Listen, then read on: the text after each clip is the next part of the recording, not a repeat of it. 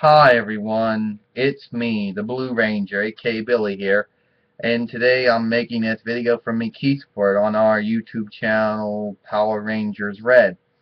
Now, you probably are surprised why I'm in a smaller form of myself. Well, I just came from the American Thrift Center. There was some tape on my foot for some reason. Anyway, Billy says, the first thing I want to talk about today is Mighty Morphin Power Rangers, the movie, and about how some people out there don't really know why the movie was completely different from the series. Now, Mighty Morphin Power Rangers, the movie, was filmed over in Australia, not the United States. A lot of the movie itself came from Sydney, Australia.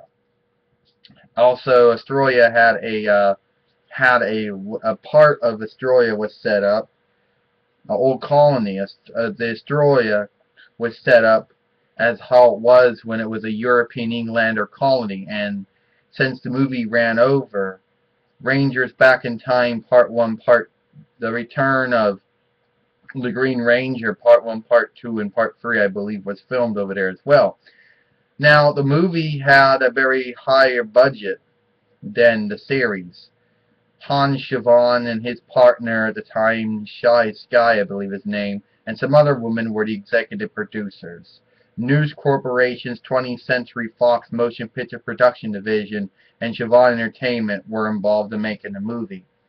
Now, there is a lot of things that set the movie different, like morphing sequences, family, friends, and allies, for example.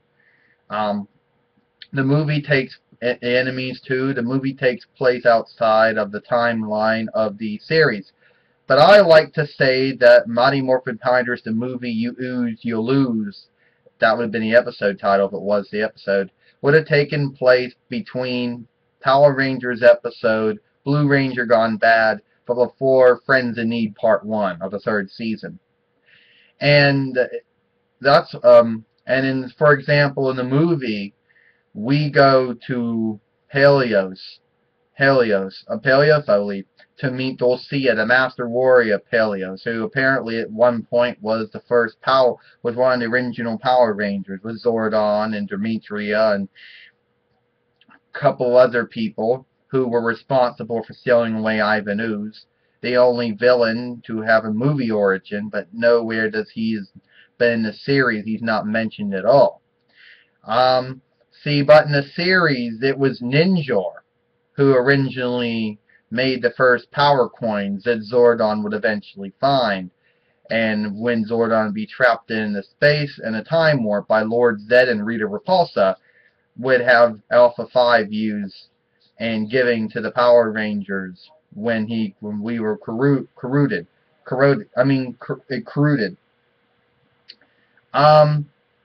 But regardless of the timeline, the movie being paradox, either Dulcia giving the Ninjetti powers or Ninja giving the ninja powers, the Shogun Megazord, the Falcon Megazord, and also the Ninja Megazords look a little different from their live action counterparts.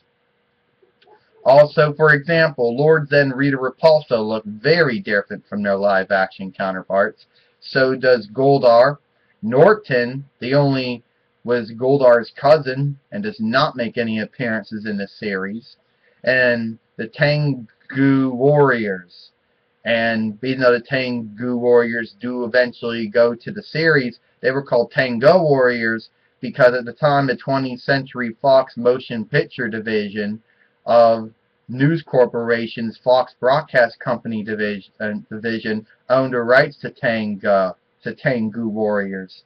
And at the time, Siobhan Entertainment did not own the right to Mighty Morphin Power Rangers the movie, so Siobhan would have been sued for copyright infringement if they would have called them the Tengu Warriors. Now, a lot of people ask me about one thing about the movie. Is the movie ever going to be re-released? Mighty Morphin Power Rangers, the movie, was released originally on VHS. It originally did get a DVD transfer. You could also get Mighty Morphin Power Rangers the movie separately on DVD or Blu-ray, or you could get Mighty Morphin Power Rangers the movie with also Turbo, a Power Rangers movie. Now that movie we will also talk about in the future. If I believe in the future we'll discuss that second film. And that's about it. Many people also ask questions about how come Ivan Ooze was in the movie but he wasn't in the series. Now, from my understanding was the movie apparently took place outside of the timeline of the series, and Ivan Ooze apparently was the only villain that only never made an appearance in the Mighty Morphin Power Rangers first, second, or third season. Not even in Mighty Morphin Alien Rangers, the miniseries, that was considered the last part of the third season. Dulcia never really made any appearances in the series. She was the only character to have come they only been in the movie, but not the series. Ninjor takes the place of Dulcia in the series, though, and Rita Repulsa's brother takes the place of Ivan Ooze in the series, or at least. Now, that's it from me. I don't really know exactly why Mighty Morphin Power Rangers the movie was different than Mighty Morphin Power Rangers the series. I don't know why it was shot in New Zealand and not in the United States. I don't know why some of the family, friends, and allies and the villains and the Zords looked different. I really do not know why that the music was different. Yeah, the Mighty Morphin Power Rangers theme was completely different from the Mighty Morphin Power Rangers theme from the series. Now, I've known that some people have reviewed the movie. I know the Nostalgia Critic reviewed it at one point on his website, that guy with the glasses.